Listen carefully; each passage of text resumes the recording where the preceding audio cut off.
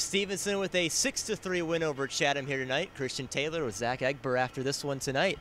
First and foremost, crazy start to this game. Chatham came on back, but how was this team able to prevail tonight? Yeah, I thought it was a great start for us. Obviously, real good first 40 minutes for us. In the third, we knew they were going to make a push, and I thought, we battled through it mentally, which has really been huge for us this year, and we came out on top at the end. That's all you could ask for. On to the next one, though.